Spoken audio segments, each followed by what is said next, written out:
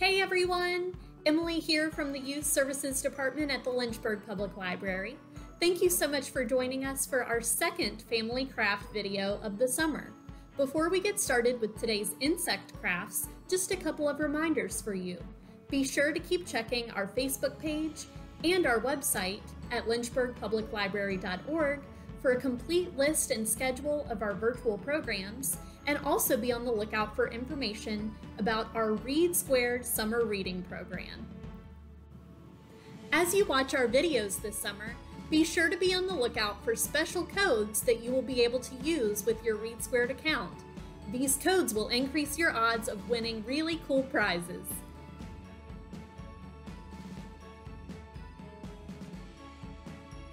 Alright, let's go ahead and get started with today's first insect craft. We're going to start by making an adorable clothespin and coffee filter butterfly. Today's butterfly craft is simple, but it yields beautiful results. Just be mindful that it could get a little bit messy because we're going to be mixing water with markers. So I recommend not dressing up and putting down newspaper or tablecloth as you work on this craft. Here is the list of materials you will need for today's butterfly craft.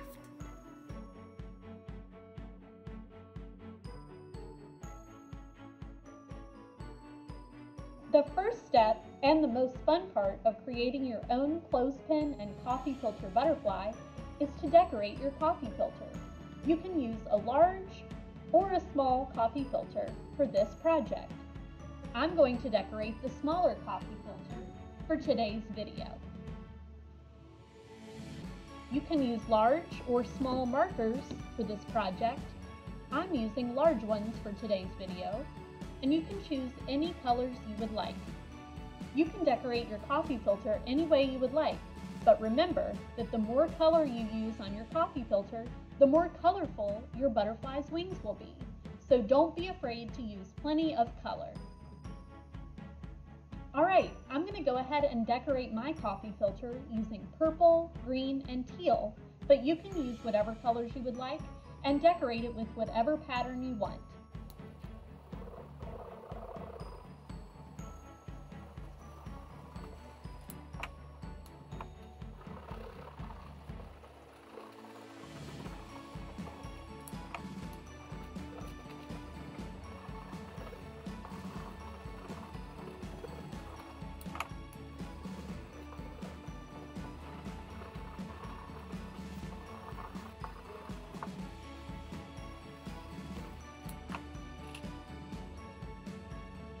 Alright, so you only need to color one side of your coffee filter because, as you can see, the color bleeds through to the other side anyway.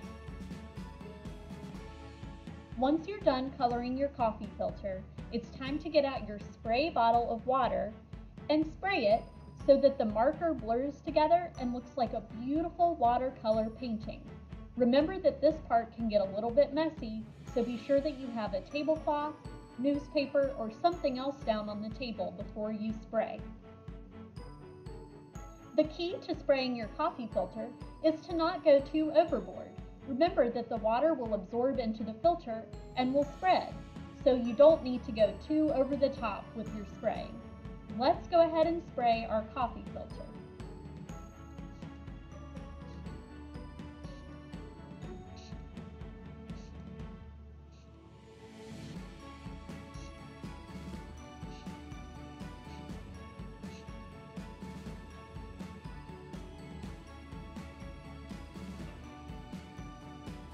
So, as you can tell with just several squirts of the water bottle, we are already starting to get some blurring, and little spots where there was white space are starting to be filled in with the marker color. This is super important. Your coffee filter is going to be very messy and wet right now, so we need to set it aside and we can work on the other details of our butterfly craft while we let it dry. Remember, until your coffee filter is dry, you're not ready to put your butterfly together. So let's set the coffee filter aside for now.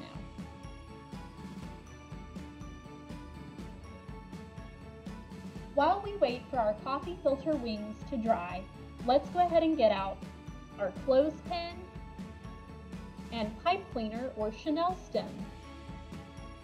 These are going to compose the body and antenna of your butterfly. You can decorate the clothespin body however you would like. I have simply added 2 eyes and a smiley face for my butterfly, but you can decorate your clothespin however you would like. For your pipe cleaner, feel free to use any color you would like. I have chosen a brown pipe cleaner for my antenna.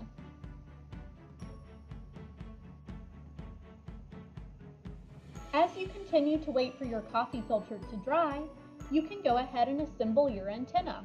You can also wait until after you apply the coffee filter wings if you would prefer, but I'm going to go ahead and show you how I made the antenna. Again, how you decide to make yours is totally up to you. For my antenna, I bent the pipe cleaner in half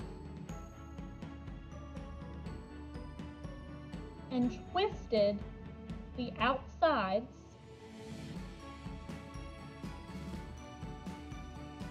like this, and then made little curly cues on the ends.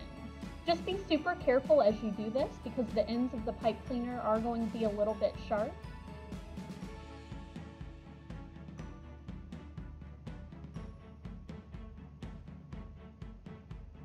So you're going to make something like that. And then what I would do is when your coffee filter wings are ready, go ahead and put those in the clothespin first and then save the antenna for last. And they're just going to fit right in here.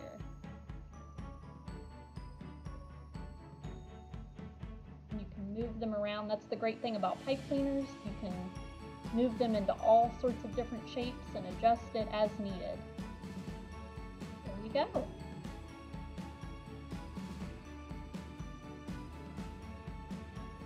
Alright guys, so once your coffee filter is done drying, you're ready to assemble your butterfly. Now you can do this in a number of different ways, but I'm going to go ahead and fold my wings in half and then take the clothespin, put it in the middle, and kind of scrunch the wings down. And they end up making this cute little wing shape.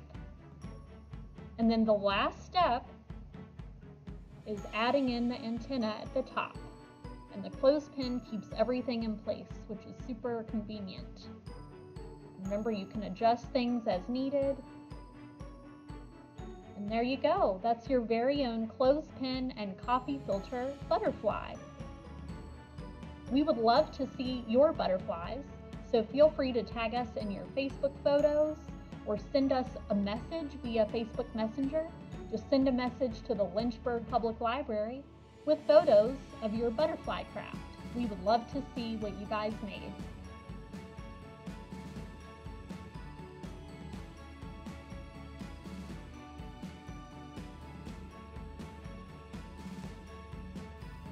Our second insect craft today is going to be a letter B bee. This craft is adorable and quirky, and it also gives you a chance to work on making and cutting out a letter, as well as using a ruler to make straight lines for the bee's stripes. Here is the list of materials you will need for today's letter B bee craft.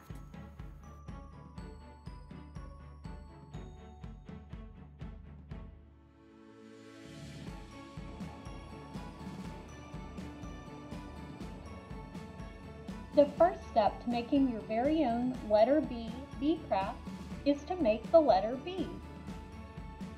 This is a great opportunity to work on drawing and cutting out a letter of the alphabet. The first step to making your very own letter B is to make a straight line on the left side of your page.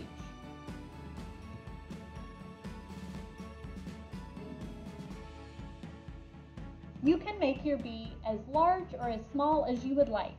I'm going to make a large letter B so that you can see it more easily, and I think it really packs a punch. The next part of making your B is to make 2 curved areas on the side. I'm doing this backwards, so my apologies if it doesn't look great, but I want to give you guys an idea of the shape that you need to make.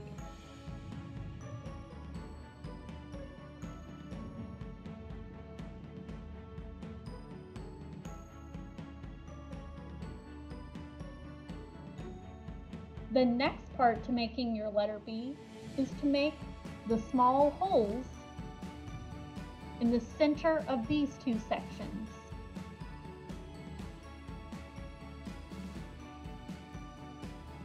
Does your B look something like this?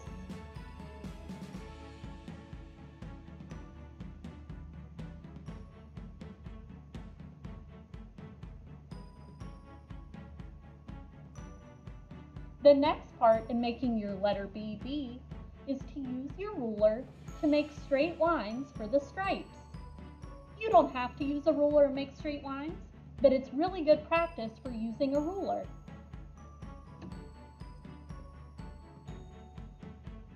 You can space out your lines however you would like. I'm not measuring to make sure that the lines are the same distance apart, but you're more than welcome to do so. So just keep moving up the letter B and stop when you reach the holes in the middle and continue on the other side. So you're just going to keep doing this all the way up your letter B.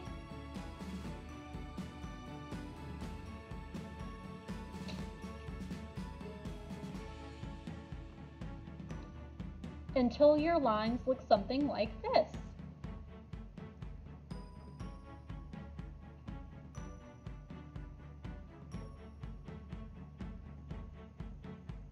I'm going to go ahead and stop drawing my lines here to show you how to cut out your letter B. So it's fairly straightforward. You're going to cut around the edges here, and I would recommend to cut out the holes in the center. Fold your paper like so and make a small cut so that it remains within the shape.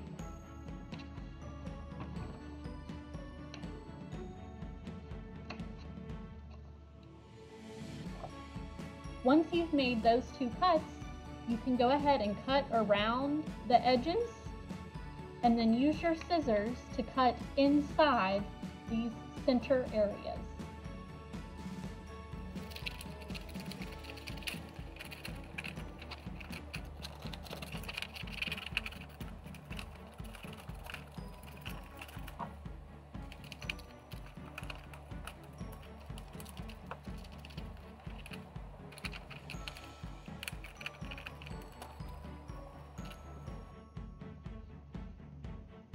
Once you have cut out your letter B, you can go ahead and place it on your white paper background, and then you're going to add the finishing touches.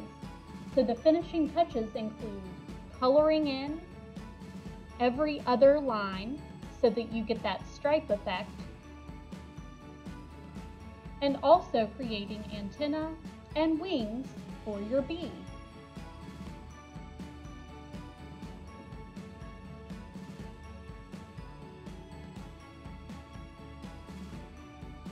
Just giving you one more glance at my example to give you an idea of the shapes you will want to make on your black construction paper. And again, these can look totally different. Maybe your bee's antenna will be longer or shorter, or have larger or smaller wings than mine, and that's totally okay. Although your wings and antenna may look very different from mine, I will show you how I made mine. I essentially just made a shape that's sort of similar to a bee shape for the wings.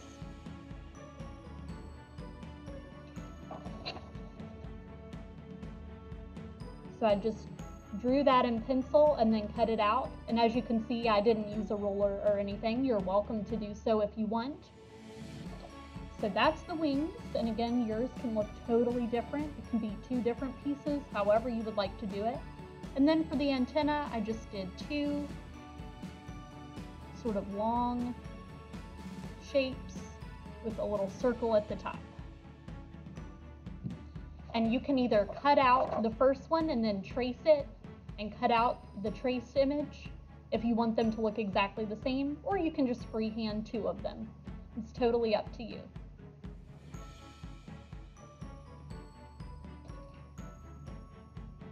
All right, so once you make your antenna and wings, you can put all of the pieces together. Just use glue. I use Elmer's school glue to affix the B shape, the antenna, and the wings to the construction paper. Once you have your striped B shape with its antenna and wings, you can add any details you would like. You can color the construction paper behind. You could add a face to your bee. However you want to add flair to it, go for it. And again, we would love to see your bee creations. Just tag us in your Facebook photos or send us a message via Facebook Messenger. Boom.